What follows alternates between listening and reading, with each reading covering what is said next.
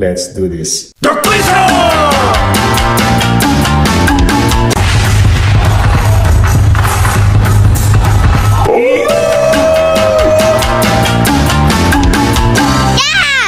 Let's do this.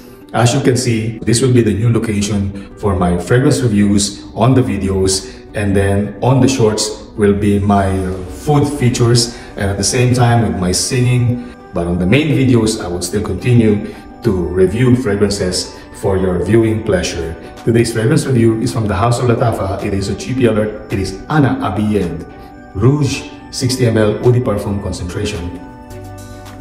Ching! Abiyedh Rouge, released 2016, with the top notes of bitter almond and saffron, and then the middle notes is cedarwood and jasmine, with a base of ambergris, musks, and woods. Yo, what is my impression? But first, let's check the cup and also the sprayer. Cup is simple, plastic, and loose. Sprayer, just a short burst, but it works. Abiyedh Rouge acts like an eau de cologne on my skin. I'm just gonna be straightforward with my impression. It is very light and mild, but still detectable.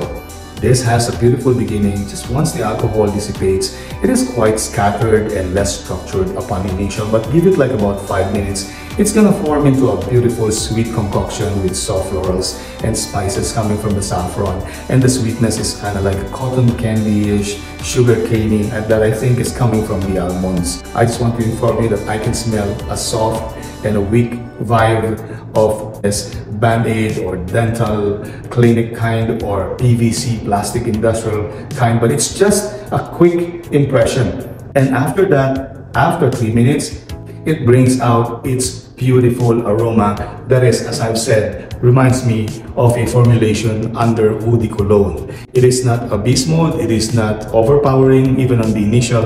It is like you're using an eau de cologne perfume similar to the Jo Malone fragrances. Yo, given 10 to 15 minutes after, the smell of Abiyedh Rouge becomes more rounded, becomes more pleasant. It is not as masterfully blended and well refined in comparison with the high-end niche Maison Francis Kurkdjian's Baccarat Rouge 540.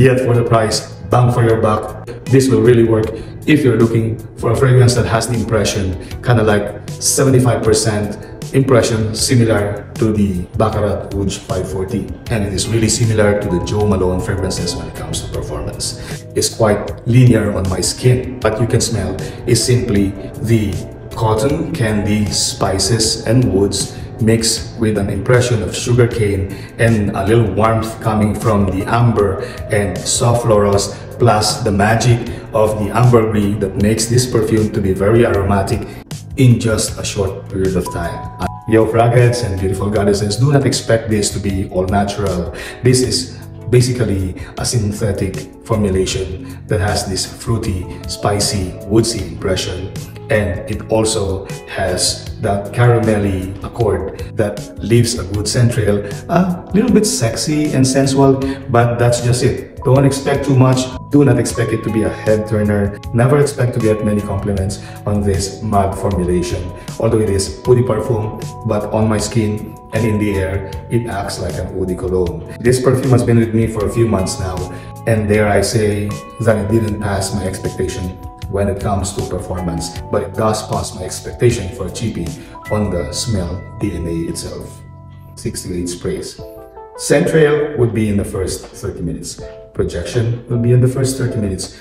Longevity on my skin, it lasts for like about 3 to 4 hours. It extends on close to skin for an additional of 2 hours.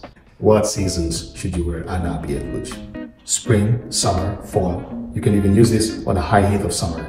You can use this most especially on rainy days and entry, fall and autumn seasons, but never on the winter time.